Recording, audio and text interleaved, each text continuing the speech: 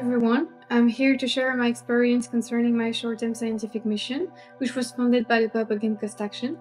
So initially I decided to do this STSM to broaden my scientific network by working in a lab of researchers from another university whose expertise differed significantly from mine, but was still complementary.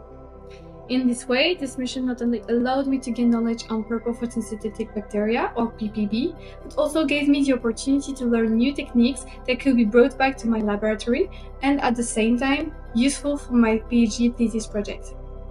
My aim during this STSM was to learn more about molecular biology techniques for gene insertion or deletion, areas where my expertise was quite limited. While searching for a hosting laboratory, I discovered that the bioprocess engineering group at Wageningen University had developed a plasmid that allows gene insertion or deletion in PPB strains using a combination of homologous recombination and the genetic engineering tool CRISPR-Cas9. I reached out to them right away, and fortunately, I got a chance to conduct my STSM in the laboratory.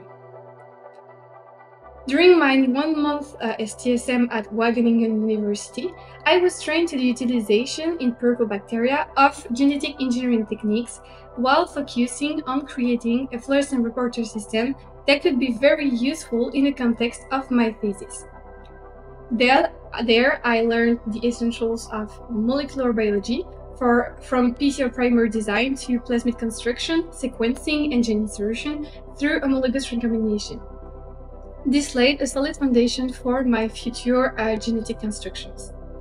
Additionally, I gained expertise in using CRISPR-Cas9 as a counter-selection system of unedited cells, and I built a plasmid that will be highly valorized in the context of my thesis project, which exceeds my initial expectations. In this way, this STSM provided me an opportunity to exchange with scientists who had more applied approach to the use of purple bacteria than mine, which was an enriching experience. And it also paved the way for a promising collaboration between our two groups.